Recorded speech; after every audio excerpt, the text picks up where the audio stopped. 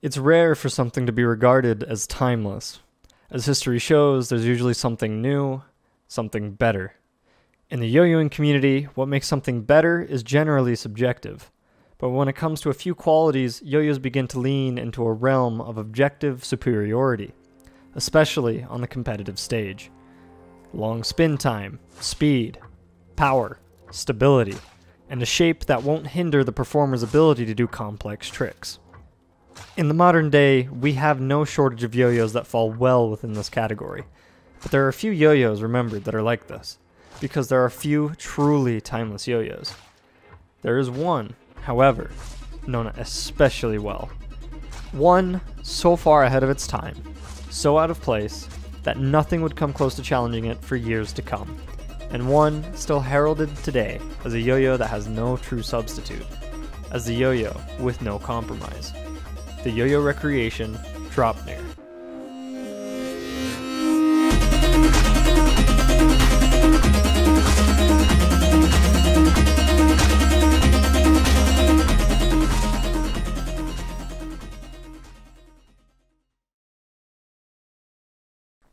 Traveling back to the summer of 2013, the PlayStation 3 would be nearing the end of its life. BioShock Infinite was still a new game, and the original iPhone 5 was still the latest and greatest from Apple. Focusing on the yo-yoing scene during the whole of 2013, there was plenty of excitement to go around. COYW and One Drop had collaborated to release the Summit in the spring. A young up-and-comer named Gentry Stein had won nationals with his new signature yo-yo, and the Japanese company Yo-Yo Recreation was about to release something unlike anything anybody had seen before. Here's the thing though. In 2013, while there were good yo-yos, it wasn't quite like how it is today. If you were to pick up a random yo-yo released back in 2013, very few would hold up to the yo-yos released in the modern day. Of course, there are exceptions like the Verse Newton yo-yo company Tywalker, Yo-Yo Jam Dark Magic 2, and Yo-Yo Recreation Sleipnir, which are still at least decent performers. Not to mention the Shudder, which was also released in 2013. But the truth is, most other yo-yos released in 2013 would likely feel slow and sluggish, lack decent spin time, or to drastically oversimplify, simply wouldn't be able to handle modern tricks and combos. But, like today, they were companies specifically known for being competition performers, with one in particular dominating in Japan. Yo-Yo Recreation. Yo-Yo Recreation had a large selection of monometal yo-yos before 2013. Yo-yos like the Sleipnir, Overdrive, Fragment, Stargazer, and Messiah were all popular from this era, widely considered to give performers a competitive edge. Around May of 2013, there were leaks and teasers of Yo-Yo Recreation's upcoming unnamed release. The first guesses were around the name having a DR, specifically words like Dragon, Dreadnought V2, etc. Someone guessed early on that it would be named Draupnir, which compelled someone to later guess that it would have weight rings. This led to a host of people guessing whether or not the upcoming yo-yo would have a whole variety of different rim and body materials. Guesses ranged from a 6061 body and 7075 rims to a titanium body with stainless steel rims. Something to consider at the time, bimetals as a whole were considered novelties, neat little trinkets, but still overpriced novelties. People didn't look at them as yo-yos that could give you an edge due to their rims having a higher moment of inertia. So these sorts of wild guesses, while in hindsight are wild and bizarre, at least make a little sense. These people were guessing how cool the yo-yo would be. They weren't looking at things practically like they would today. One more thing, some people believe the Draupnir to be the first bimetal ever released. This isn't true. The first was as early as 1998 with the H-Spin Handquake 1.4. Later notable bimetals released before the Draupnir would be the Word Beef and Yo-Yo Jam's Phenom and Next Level. But on June 6th, 2013, the entire scene would change. On June 6th, 2013, the Draupnir was released to the public, specifically during the Japanese National Championship. It sold out in 20 minutes. Despite this, it still wasn't clear what the Draupnir's body and rims consisted of. It wasn't until a modern face of the scene, Yo-Yo Factory Ben, stepped forward and confirmed the rims to be stainless steel. From there, it was only a matter of time before the body was confirmed to be 7075 aluminum.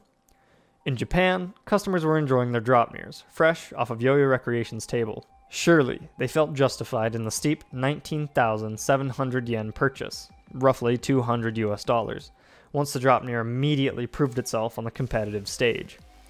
Akitoshi Tokubuchi won Japanese nationals that year with the Draupnir. Across the Pacific, Americans were anxiously awaiting their Draupnirs. Once the Draupnirs finally landed in the hands of Americans, people immediately wanted to know how it played. Early descriptions described it as playing super light but having the stability and spin time of a much heavier yo-yo. On the bizarre side of describing the Draupnir, it was described to be similar to the Sturmpanzer Stealth Ogre. Because of the hype behind how the Draup played, everybody wanted one. Not to mention, the Draupnir was the first bimetal from yo-yo recreation. As such, it was incredibly popular. Two more things would lead the Draupnir to be particularly difficult to get. Production was slow, and drops were few and far between, with numbers often being very limited. Finally, not a single American retailer could sell the Draupnir. Due to a patent owned by Yo-Yo Jam of outer ring material on a yo-yo, if an American retailer held and sold Draupnirs, they could be subject to a lawsuit. These things immediately shot the bar of hype for the Draupnir through the roof, with just 2 releases in June and subsequently July. Another odd comparison was to the Tie Walker, a titanium released by Versus Newton Yo-Yo Company. The Draupnir immediately cemented itself as a classic. The first release was an entirely raw release, and there wasn't an anodized run until October 23, 2013. The first anodized Draupnir was red with silver rims. An earlier run had a raw body with tempered rims, but I don't necessarily count that as an anodized run. However, something I need to say for the rest of the video: unlike my peak video, I will not be going over every single colorway, especially because the majority of Draupnirs came in solids. Instead, I will cover notable models that would change the Draupnir in important ways or spin-off models of the Draupnir. Differences between runs are largely unknown. Some Draupnirs weigh in as low as 62 grams, some as high as nearly 65 grams. Because of this, we're going to go with the Draupnir averaging between 63 and 63.5 grams. The first and most notable model of the Draupnir would be the Attuned Draupnir, released on April 16, 2014. The Attuned Draupnir had an increased gap width from 4.3mm to 4.4mm to better suit Akitoshi Tokubuchi. Yo-Yo Recreation either announced or released the Triad on May 3, 2014, which was a hybrid version of the Draupnir. Soon, on May 9, 2014, Yo-Yo Recreation changed their logo. Every Draupnir released after the logo change had their gap widths changed to be the same gap width as the Attuned Draupnir. People actually nicknamed the black Draupnir with the wider gap width Bob. This is not a bit, this is real. In June of 2017, Yo-Yo Recreation would release the Palm Draupnir. The final commercial release of the Draupnir was in June 2018, for the 5-year anniversary of the Draupnir. After that, the only thing left in the Draupnir lineage is the Overdrive Draupnir, but I'll discuss that later in the video. The Draupnir saw a boom of use, both in and outside competition. But it immediately became well known for its use in competition. The yo-yo saw mass adoption outside of sponsored players, and Yo-Yo Recreation's players in particular mostly opted to use the Draupnir. As soon as it was released, as mentioned before, Akitoshi Tokubuchi would win Japan Nationals. His performance was flashy, with large body movements, and altogether flowed rather well. There were some moments of speed, but as a whole, the performance more or less showed just how stable and long spinning the Draupnir was. Winning a contest in a region as competitive as Japan is nothing to sneeze at. However, if you ask me, while it was a great performance, it didn't showcase everything the Draupnir could handle in a performance. A year later, in 2014, Iori Yamaki would have a much more broad performance, showcasing tech, speed, and flashy behind-the-back tricks. Iori would take third that year, shooting straight up from his 15th place finish the year before. He also showcased the Draupnir's 4A capabilities. Granted, if you wanted a performance that showcased the Draupnir's pure ability for speed, you need to look at one performer, notorious for his speed with a yo-yo. In 2015, Jakub Dekan not only won the European Championship, but he also placed 16th in finals at Worlds. At both competitions, Jakub showed exactly what the Draupnir was strongest at.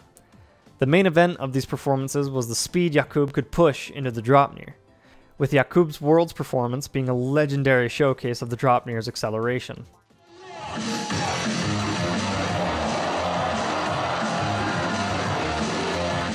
That same year, Iori would place first at Asia Pacific.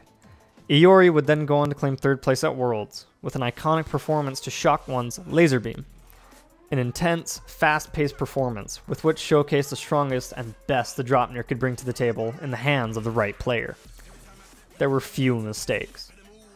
In 2 years, the raw competitive power the Draupnir brought to the table had conquered Japan, Asia Pacific, and Europe. The Draupnir would never be used to take Worlds. Had it not been for a young Japanese teenager and a guy from Colorado, perhaps the Draupnir could have taken the world as well. Of course, this would require you to ignore one key detail.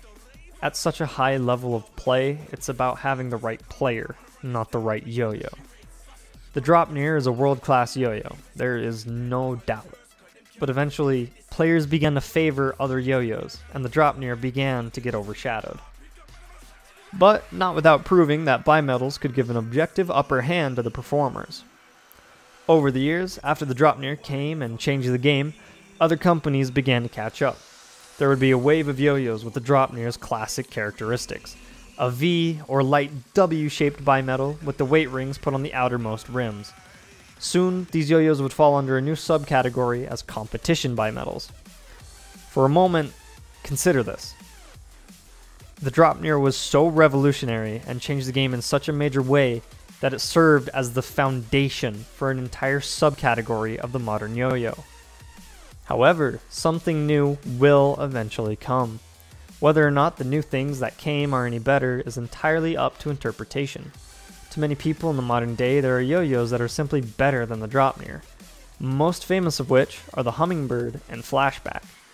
These days, the accessibility, price, and design of these yo-yos are often just considered better than what the Draupnir can offer. The Flashback, in particular, was specifically mentioned as being just better than the Draupnir by a designer friend of mine, and the Hummingbird was described as being very Draupnir-like in a video made by Brandon Vu. Because of this, the Hummingbird is most often heralded as the quote-unquote best yo-yo that fits the niche of modern Draupnir.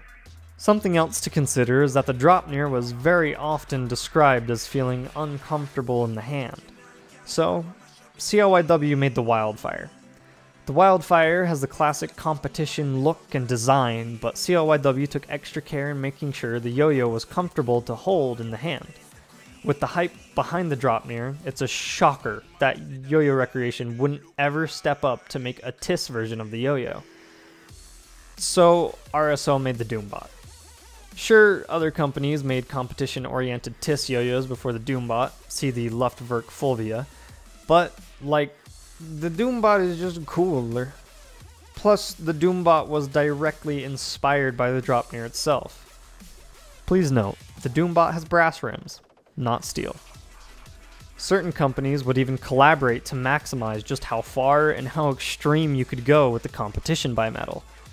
Mark I yo-yos and OP yo-yos collaborated to create the Converge. The Converge is a monster of a yo-yo at 46mm wide with a 58mm diameter. The yo-yo itself weighs in at 62.5 grams, 40 of which reside entirely in the steel rims.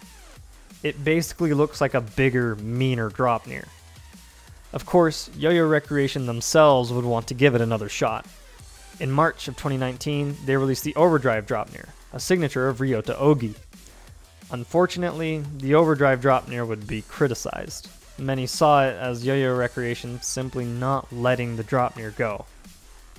In a way, they saw it as Yo-Yo Recreation allowing themselves to live in the shadow of the Draupnir, as if Yo-Yo Recreation had peaked with the Draupnir. However, the Overdrive Draupnir is still Yo-Yo Recreation's take on trying to push the Draupnir even further. And even if some felt disappointed by the Overdrive Draupnir, the fact is, it's still a great yo-yo. With so many new and interesting options, the Draupnir has become overshadowed. Nowadays, the Draupnir is a collector's item. You want to try it to see what the hype's about. You want to own one just to say, I own a Draupnir. You want to own one to compare it to the new kings. But many out there stand steadfast with the Draupnir. To this day, people will still swear that the Draupnir was the pinnacle of competitive bimetals. Many reviewers will even compare the bimetals they review to the Draupnir, after 8 years and many modern takes on what the Draupnir brought to the table. Perhaps this means we haven't progressed that much, that the Draupnir potentially hit the ceiling of modern yo-yo design too early. Or maybe people have simply moved on, and they've grown to prefer the newer options. Either way, there's no denying the truth. At the time of the Draupnir's release, there was simply nothing like it. At a time when bimetals were dismissed as novelties, the Draupnir came in and legitimized them. The Draupnir was the spark that lit the yo-yoing world on fire.